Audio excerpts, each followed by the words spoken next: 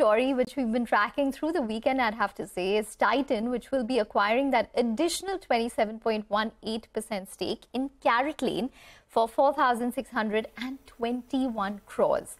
Do note that this transaction will take Titan's stake in CaratLane to 98.28% on a fully diluted basis. Mangalam, you've been busy the entire weekend over this. And tell us more about this in our special segment, Inside Edge, considering that we did speak to the management earlier as well. Yeah, so, it's extremely interesting. The first 71% stake that they bought between 2016 and 2019 was for a cumulative 400 to 450 odd crores. And now, just 27% stake is what they buy for 4,600 crores. So 10 times the value in absolute terms what they pay for 27% than what they had for 72%, and that's the nature of valuation itself. So this deal values CaratLane at 17,000 crores. When the first time they put money in the company was valued at around 575 crores. So under Titan, CaratLane has actually grown by 30 times in valuations.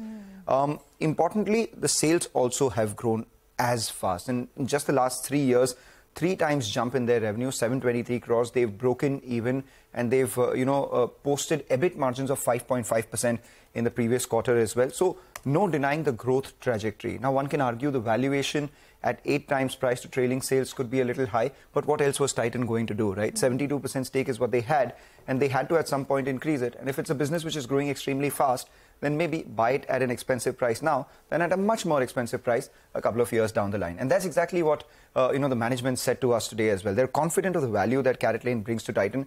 The company has been growing at a 50% CAGR, will continue to grow faster than Titan's own portfolio. An important trigger for them will be, because most of their revenue comes in from diamond business, the margins will improve. Currently at 5.5%, they believe that they will cross Titan's jewelry margins in the future as well. So if that happens, then that adds a big, earnings accretion to Titan itself. They will take some debt to fund the deal. They have cash of a little more than 3,000 crores in their books, so they will have to pay, for this acquisition by taking some debt. Titan's own market share in jewelry business stands at around 7%. They are targeting double digit. But CaratLane's out there is sub 7%, so it's at 6%, so it's under index. So you get that additional jump coming in with this as well.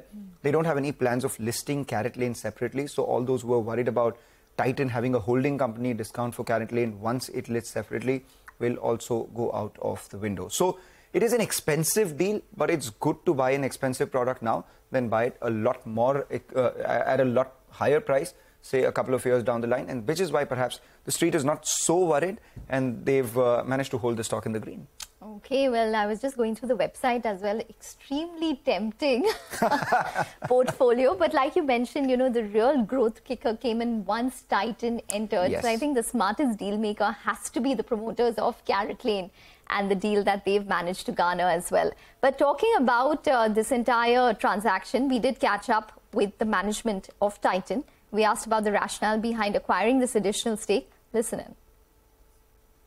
We see from Titan point of view, it's a multi-decadal opportunity of value creation. And that is what the primary motivation for us to kind of increase our stake at this point of time. As far as this deal is concerned, our balance sheet is pretty healthy. We have a good cash position, but we are going to do part debt funding for this deal.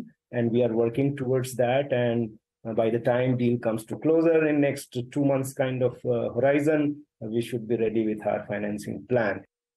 CaratLane is largely diamond jewelry business. So the opportunity to keep inching up margin and gradually not only equal Titan jewelry portfolio margin, but be slightly better than that exists. We talk about that our jewelry business with respect to jewelry industry in India is current 7% market share and will go towards 10% by FY27. CaratLane similarly within Titan jewelry portfolio sits at about 6-7%, and they should go towards 10% by FY27. So certainly they need to grow, and in our expectation, they will continue to grow faster than rest of the portfolio. Okay.